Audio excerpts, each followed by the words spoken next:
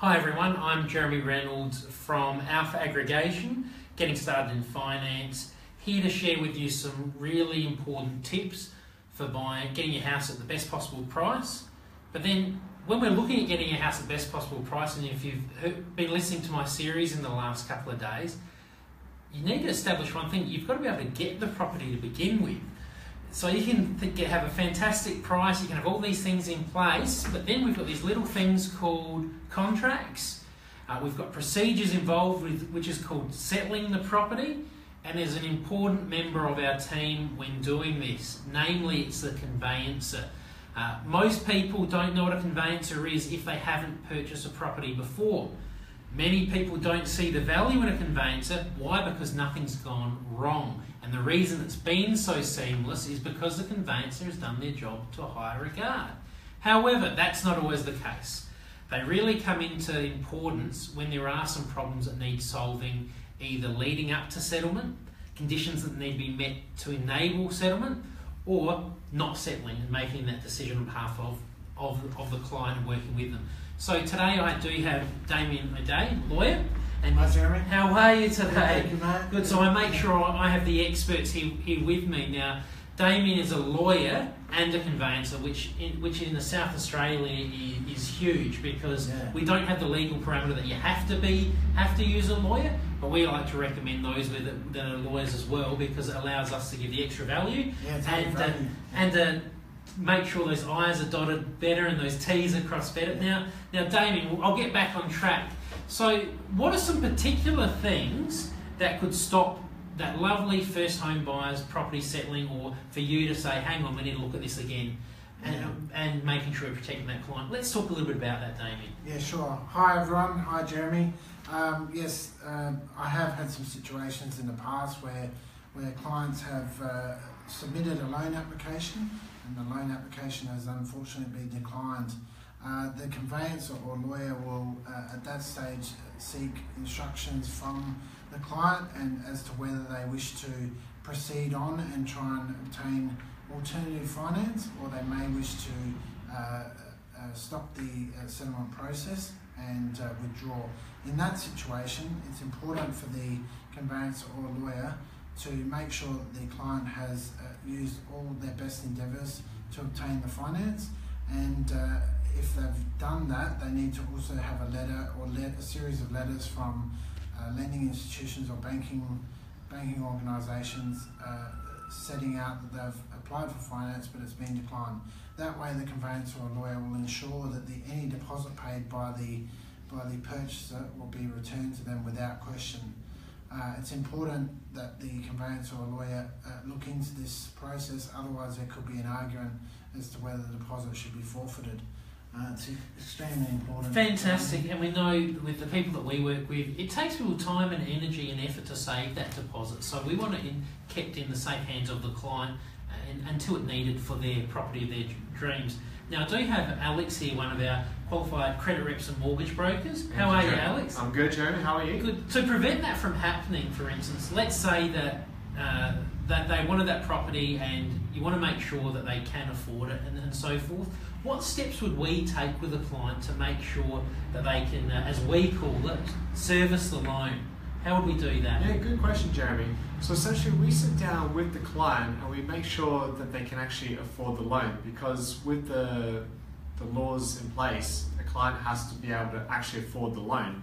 So we'll look at their income, their spending habits as well, just to make sure that we don't put them in a horrible financial situation where they can't afford the loan. Fantastic. So we always like to make sure, and it's come off my tongue a few times, not put the cart before the horse. Ideally, you come see your mortgage broker first, but it's not always the case.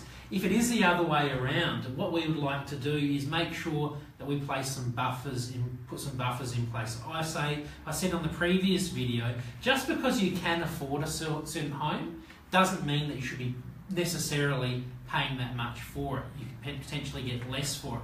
So we like to put some buffers in place. And how do we do that, Alex? So, for instance, we're in a dream at the moment where interest rates are at all-time lows. But what if they change? How do we manage that sort of cash flow and serviceability then? Oh, good question. Well, the good thing is with serviceability at the moment, they assess it at a higher rate. So essentially banks, I've already got the future checking that to make sure that any client getting a home loan, even though the rates are around the mid 3s to mid to low 4s, that they can still pay the loan if in case the rates go up to 7% or higher. Excellent. We like to take the conservative view as well. Now, Damien, this ties a lot of the mortgage broker conveyancing, legal involved as well. Now, your average consumer, it's not their skill set to understand contracts, isn't it right? No, and nor should it be, really. That's why there's people such like you that spend a lot of time at university, a lot of time practicing to understand these things. Yeah. One of the things which is often neglected from people looking at their real estate contracts is 2 dates: the settlement date and the finance date. Yeah. Now, first, they're 2 different dates. Some people go, well, isn't that the same thing? And why should we be having a discussion with the broker, the conveyancer, and the vendor if those dates are appropriate? You want to have a discussion about the finance clause date or the subject to finance condition. You have elected for that condition to be in your contract, so you rely on it heavily, and so you must talk to your conveyancer or a lawyer when that date is nearing, otherwise some things can go hairy. Yeah, absolutely. So with that in context then, what if we're early in the piece and the client has maybe put an offer on a house, they haven't signed the contract beforehand? What conversation would you have with them before they sign that contract? Yeah, I would tailor it to their needs. So if they needed to get finance, I would strongly suggest that they allow enough time to source finance and obtain what I would call unconditional approval. Unconditional approval is a stronger term or a stronger position to be in before you enter into a contract. So that then it's just a formality for the banks to then be getting ready for settlement, and you can use the special condition finance in your favour, in the sense that by that date you'll be ready to go with your bank, and you can say absolutely that we're ready to settle this property. I have had situations in the past where there is unconditional approval, but the documents aren't ready, and then the bank will decline. This can be a bit of a problematic situation as well. So I like to say to clients, have unconditional approval with your finance before the special condition date, and you'll have your documents prepared and submitted, and then you're ready to settle. So on that special condition date, you're ready to settle. Fantastic, and this means unconditional means it legitimately has been approved, but there's more steps that go after that. A lot of clients unwillingly go, well, it's been approved, fantastic, we're ready to go. There's other steps. They still, at this stage, they haven't signed their actual loan agreement yet. So we've got to be mindful and of how long things actually take. So they can be approved, so we can meet the finance date, but then it can still also be a struggle to meet the settlement date.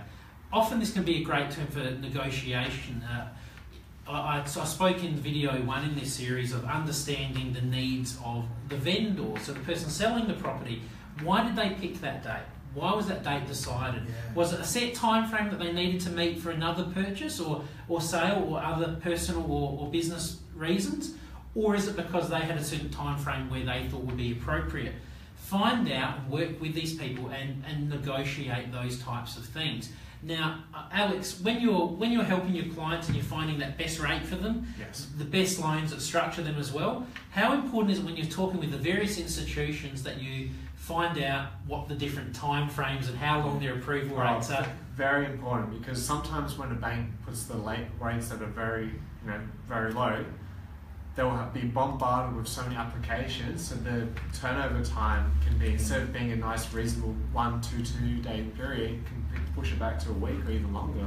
Absolutely. So this is where we look at your individual needs and have a strategy involved, and we try and mitigate this because we want to identify, yes, best rate's important, but will that delay in time cost you money? So when we're working out your goals for your financial situation, we will look at your immediate goals. The immediate goal there is to settle. to make sure you can do that at the minimum cost, but then look at your short term, so your first 12 months and what the cost of that loan will be and your repayments, and then working through to the overall strategy. Before we end, let's get any final comments. First of all, Damien. Yes, I just wanted to, I'm excited to introduce my colleague Yes. I've appointed today, Courtney Jench. She's working with me at Odea Lawyers. Courtney, I explained some things to you this morning about having a look at a first conveyancing matter, and one of the few things that I pointed out to you that you needed to do in respect of a contract, you need to have a look at certain things. Is that what Odea Lawyers does for clients? Yeah, kind of make life easier, pick up all the little things that can trip them over and make it either fall through or last longer. Yeah, and identify certain issues with the property that the client may feel that they need to cancel the contract. Yeah. Yeah, and we look at the Form 1 to make sure that there's nothing adverse against the property. It's a bit like adding value to the client. You know, they don't expect you to just receive the contract and Form 1 and just say yep and tick it off. It's we look at it thoroughly. Yeah. And due diligence is due diligence, yeah. It's our added value, and I think that's why a lawyer is important. And at Odea Lawyers, we look at our contracts thoroughly. We have had contracts where they've been written poorly, and we work with the agents to correct that by addendum. Fantastic. Now, Alex, based on some of those issues or things that we need to do, any final points of consideration for our clients? Well, the good thing is when you deal with us, you have to not only just deal with just the mortgage broker, but we can also help you with your legal requirements. Yes. And we also have real estate agents as well that can help you with your needs too.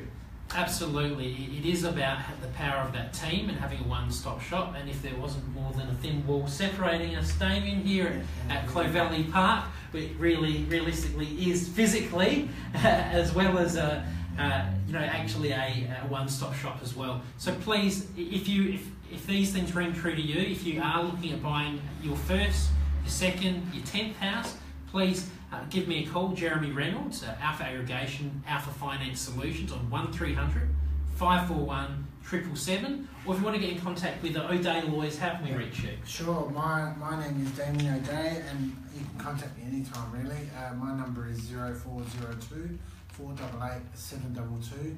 Our email address at the moment is only one. It's damien@tpdg.com.au, and the first interview is always free, so give me a call.